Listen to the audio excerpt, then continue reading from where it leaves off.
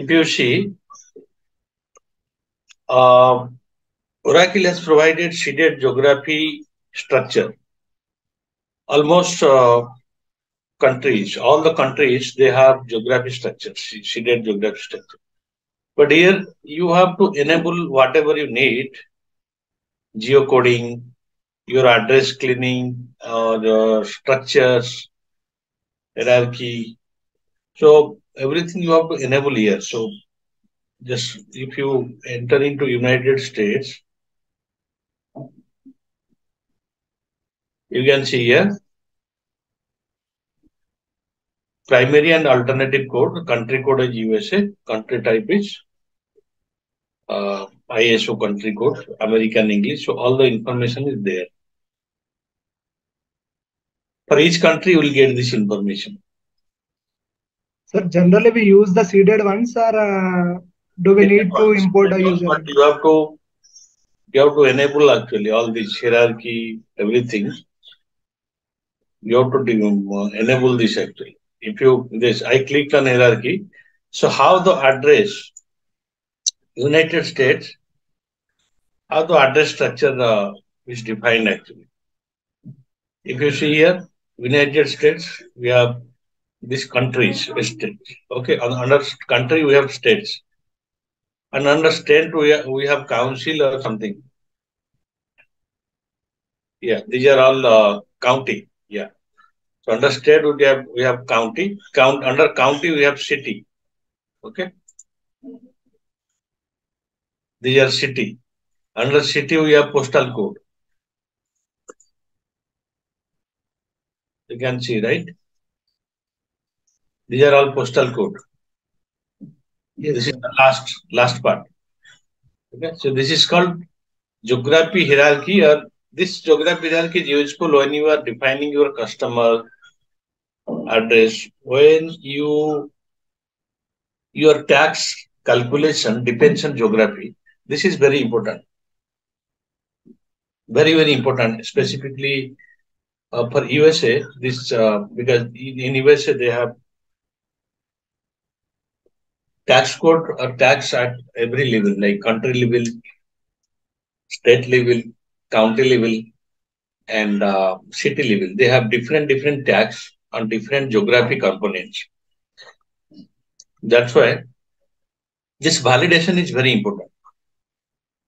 Sometimes what happens, this validation is almost correct because it is a seeded one. But here you can see here the name of the name data provider, Vertex. Vertex means Vertex is a tax engine. Vertex is a tax engine who maintains all these locations to be used for the tax calculation. So most companies in USA, they use the Vertex as a third-party tax engine because they maintain all the geography in a systematic way.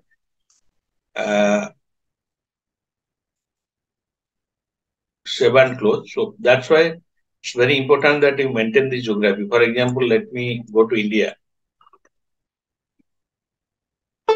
So validation defined. What is the validation? Validation means address validation and tax validation. Okay. Address style. What should be your address style? United States address format, tax address format. Which one you want to use? Okay.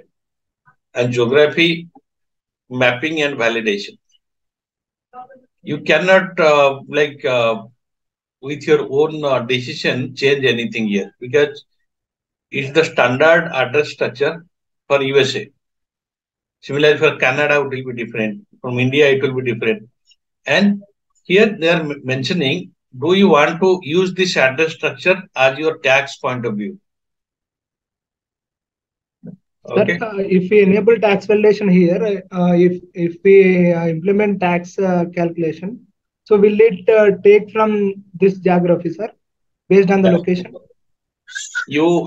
Not tax. Basically, tax means state level. If some tax is enabled, if you enable this tax validation, then it will take that tax. So tax validation means whenever there is a location-based tax is enabled, specifically not every country.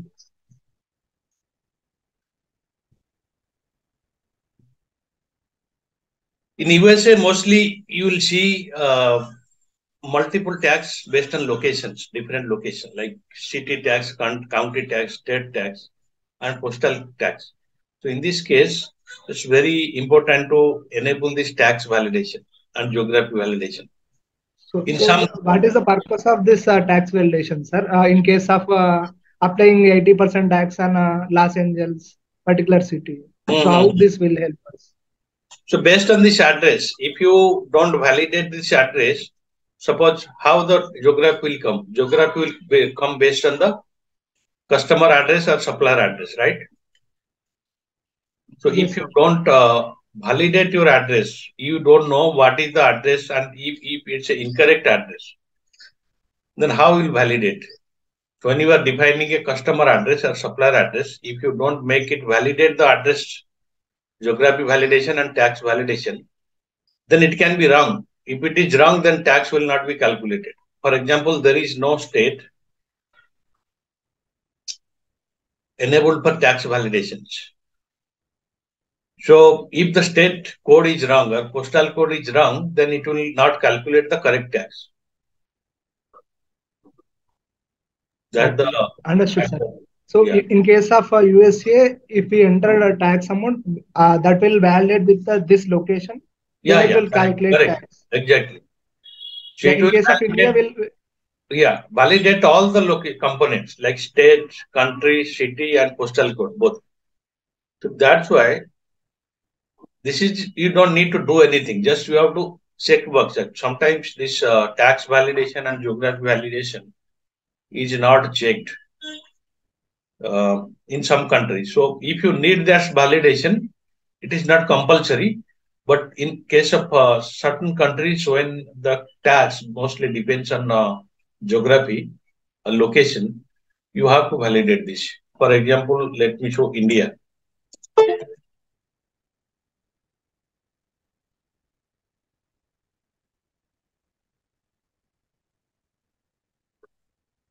India also. So this geocoding is a kind of tracking the location of the customer and supplier location address.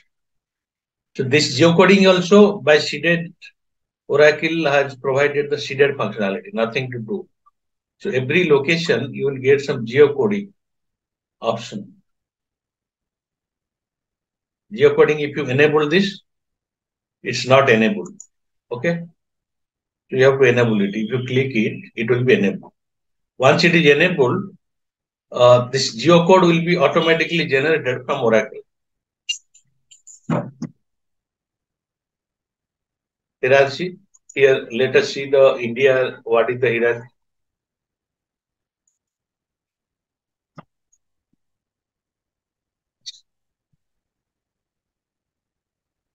Sir, I have one question over here. So, in case of it is showing as Andhra Pradesh, but it is having the mutual districts. So, in this case, how do we do the configurations? Means if you select Andhra Pradesh. Andhra Pradesh. Under Andhra Pradesh, we have all this city, right? We don't have city-based tax, so we don't need city address validation, right? We have tax. We have 2-3 taxes, right? Basically, in India, there is no location-based tax. India, we have GST based on product, right? We have central GST, we have state GST, and government has fixed what is the GST rate for which product, right? Yeah, yes, sir. So it will not change. If you in Andhra Pradesh, if you go to purchase something from different city, the state GST will be remain same, right? Similarly, central GST, any countries, sorry, any state you go, the central GST will be remain same, right? 9%, 18% based on the product. Yes, sir. Yes, sir. Sir, if we have new districts in the state, that won't be added. You have to add this. If it is not there, we have to add this. Okay. So that don't impact state level tax, right, sir? No, state level tax, whatever is there, you have to define. So basically for India, there is Indian localization. Okay. Every country, not specifically this tax part, Oracle has provided localization option because we have tax TDS, we have TCS, PAN number, like that, right? So Oracle has provided in EBS also, if you go, there is a separate localization patch is there. So if you want to use the India GST patch is available. It's a patch, separately we have to apply to that. So, but sometimes the standard tax, fusion tax may not be like completely good or completely it will satisfy the Indian point of view. What are the tax requirements? If you go to validation, it is also validated, but it's not required. By default, it will always be this enable list of values, geography validation, tax validation. It will be enabled. But you can. Sir, what is this geography validation control? Sir, last point. Geography validation means it will validate the structure of this country. How this like in USA, in India there is no county, right? State, city, postal code. There is no county. But in India we have only state, city, postal code. So like that. Under this we have one more thing, sir, which is validation control at country level. One point is there in a last in down. Yes, sir, this one. So here, what if you run that program? If some geography is wrong, if you want to, if it give you an error message, or it will skip that valid, even if it is not valid, it will give you no validation message that we are accepting whatever is there. In this way, you can control. If you run that, if it is not matches with the geography validation also, if we set error, it will error, or else it will take the. It will take no validation required. Yeah. Okay, sir. Yeah. So if you the program is.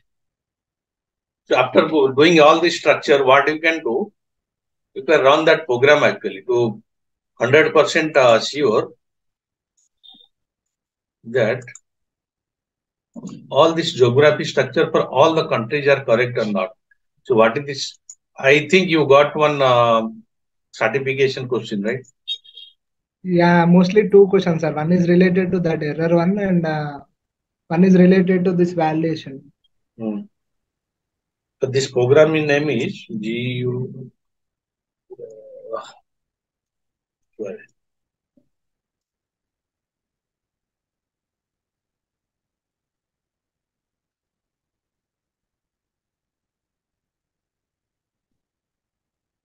Validate address against master reference geography data. That is an program.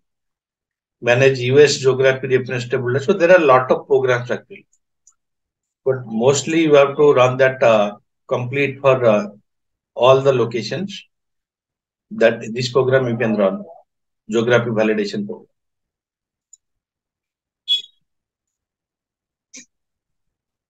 So verifies whether the geography element of an address such as state, city, postal code are valid using the master reference geography data. Also stores the geography name referencing information for the address. Sometimes what happens, user will go and create the geography. There is a spelling mistake. Suppose Andhra Pradesh, you will do the mistake of while creating that state name. There will be a small spelling mistake. In this case, it will not take. But there is a Oracle has provided one geography master reference data. So that is the master data. It is available, stored in the Oracle table. If you create something manually, always this program will go and look into that master data. If the Andhra Pradesh, what is the spelling of, if you have state, there is a state Telangana. But yes, sir. Instead of Telangana, you mentioned THE. TELN, some small error or a spelling mistake you got. In this case, it will not able to validate the data. Yeah, if we set to error, if it is a spelling mistake in Telangana, so it will not consider that address. Consider. It will accept that, but again, it will create problem actually in tax validation.